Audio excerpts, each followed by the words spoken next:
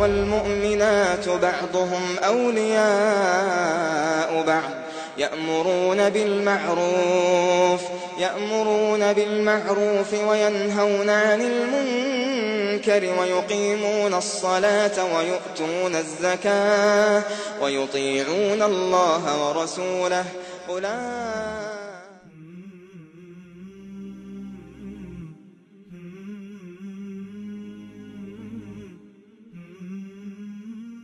বিসমিল্লাহির রহমানির রহিম।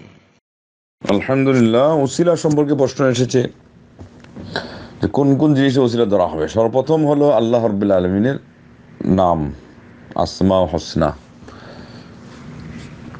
আল্লাহ পাক নিজে বলেছেন যে আল্লাহর সুন্দর সুন্দর নাম রয়েছে, তোমরা সেগুলোর মাধ্যমে আল্লাহকে ডাকো, মানে আল্লাহকে তোমরা ওসিলা ধরে তার কাছ থেকে কিছু চাও। দ্বিতীয় পর্যায়ে হচ্ছে আপনার নিজের নেক আমল। নেক আমলের সাথে আবার এটা বলতে হবে যে আল্লাহ, ওই দিন যে আমলটা করেছিলাম আমার বিশ্বাস যে এটা খুব খাঁটিভাবেই করেছিলাম, তো বাস্তবে যদি হয়ে থাকে আর তোমার কাছে এটা কবুলযোগ্য হয়ে থাকে, তাহলে এর উসিলায় আমাকে তুমি উদ্ধার করো অথবা এই আশা পুরা করো। যখন যেটা সামনে আছে সেটা বলবে। আর তৃতীয় পর্যায়ে এটা হলো বিকল্প আর কি, এবং এটার সিরিয়াল পরে আগেরগুলোই ধরতে হবে যে আমাদের মূল, এবং ওগুলোই বেশি বেশি করতে হবে।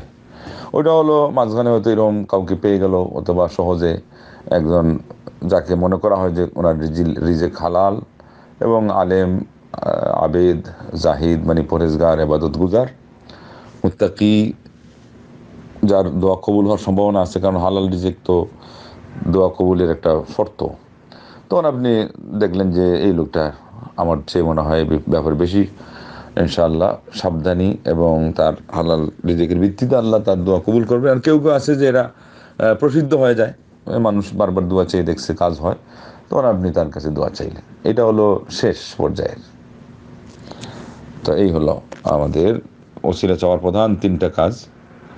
বাকি আরও কিছু বিস্তারিত আছে অনেক, যেমন বলতে পারেন যে আল্লাহ, আমি যে তোমার নবীকে মহব্বত করি, এর উসিলায় তুমি আমাকে মাফ করো। এই মহব্বতটাও কিন্তু ঘুরে ফিরে একটা আমল, তো এটা গণতে গেলে আলাদা করে অনেকে গণে থাকেন এই আর কি। কেউ বলছেন যে আল্লাহকে দিই, যে আল্লাহ তুমি সবচেয়ে বড়, তোমাকে আমি বিশ্বাস করি, তোমার উপর আমি ঈমান এনেছি। ওই যে ইন্নানা সামি'না মুনাদিয়ান ইউনাদি লিল ঈমানি আন আমিনু বিরাব্বিকুম ফাআমান্না, তো আল্লাহকে বলতেছে আল্লাহ তোমার উপর ঈমান এনেছি। ঘুরে ফিরে ঈমানটাও একটা একদিক থেকে আমল।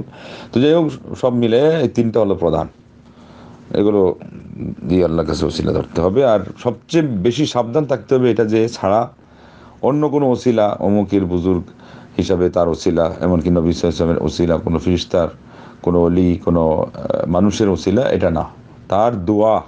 আর এটা হতে গেলে কী হতে হবে? তার জীবিত থাকা লাগবে, কাছে থাকা লাগবে, যে আপনার আওয়াজটা শুনতেছে, এবং আপনি যে বলতেছেন সেটা দোয়া, তার কাছে দোয়া চাইবেন, তাকে সরাসরি ওসিলা ধরা ঠিক না, এই হলো কথা। এবং সেখানেও যে দোয়াটা চাইবেন এটা বৈধ দোয়া হতে হবে। তার কাছে যে আপনি যাবেন এটা বৈধভাবে যেতে হবে। সফর করে চলে গেলেন এটাই হারাম, ওখানে গিয়ে নজরানা নিয়ে গেলেন এটাও হারাম, এবং বিশ্বাস করেন যে তার বরকতে হবে সেটাও হারাম। তার মধ্যে আল্লাহ যদি কোনো গুণ দিয়ে থাকেন, যেটা একটু আগে বলা হলো, তাহলে এটা তাও শেষ পর্যায়ে আপনি তার দোয়ার মাধ্যমে চাইবেন, এই হলো।